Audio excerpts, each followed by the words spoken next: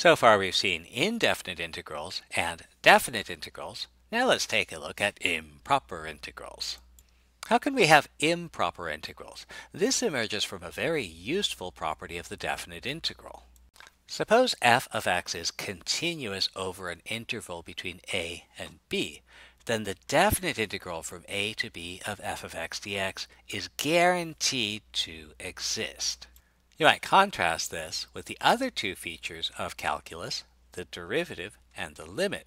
When we looked for these things, we always had to qualify them with a provided that they exist.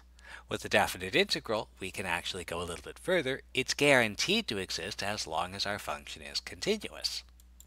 This means that for most functions and for most intervals, the definite integral will exist.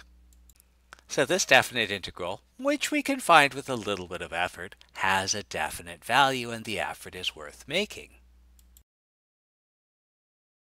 This definite integral, on the other hand, we can't evaluate by finding the antiderivative. No simple function has derivative e to the x cosine x squared.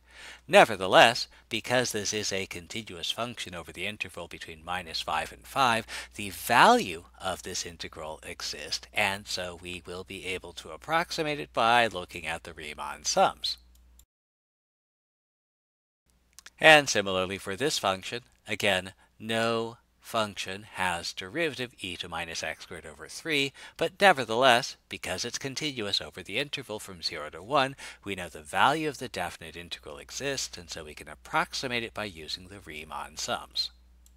And unfortunately, one of the bizarre things about being a mathematician is once a problem is solved, it's not very interesting.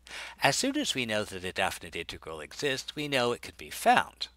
And we really don't care how it's found. And so our question moves on to something else. Can we have improper integrals? And there are two problematic cases.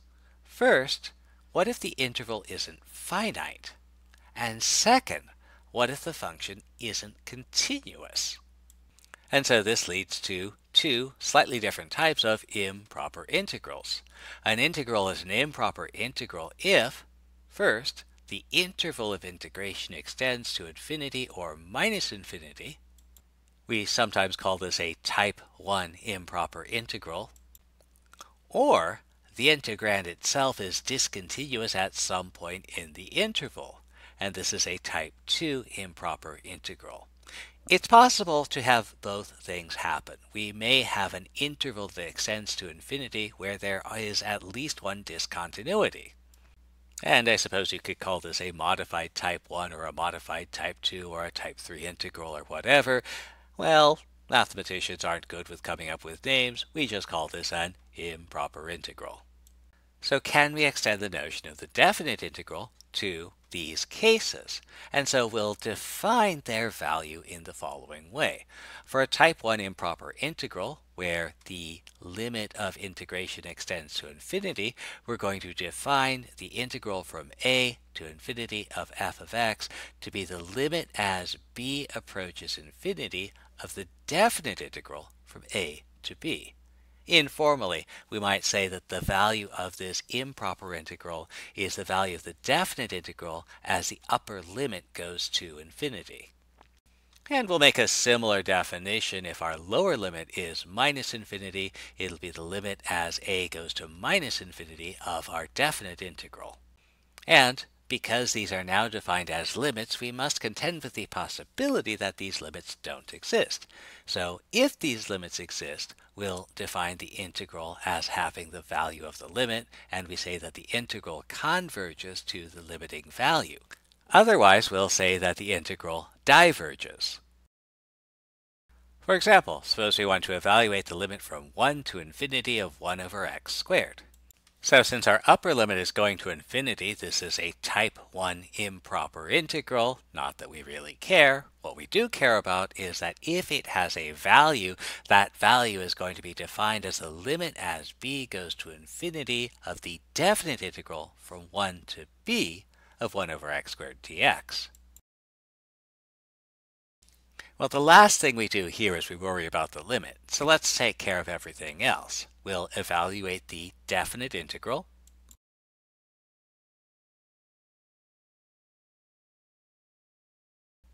And now I get an expression as b goes to infinity, this goes to 1. And so this does have a limit, and so the improper integral will have the value of the limit.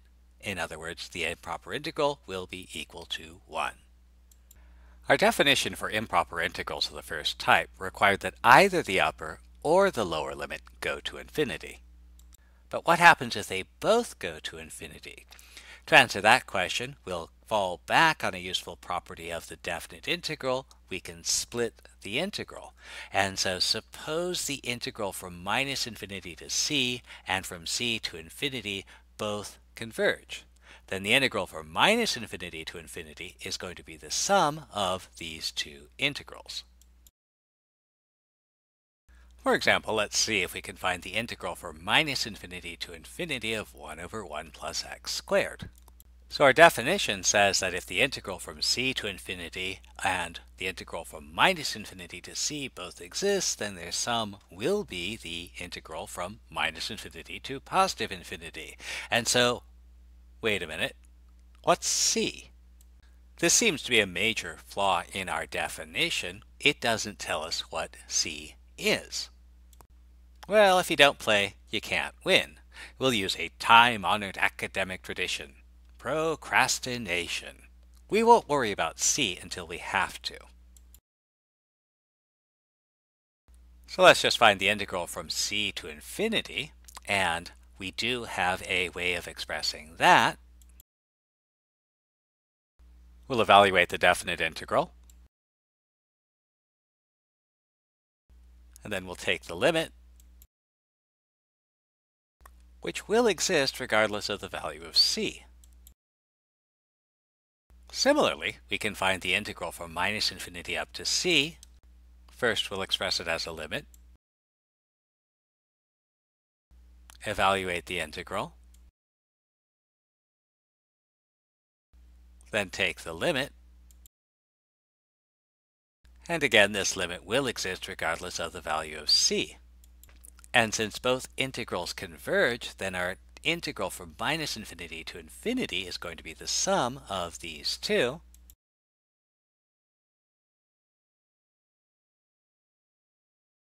And it turns out we don't actually need to know the value of c to find this integral.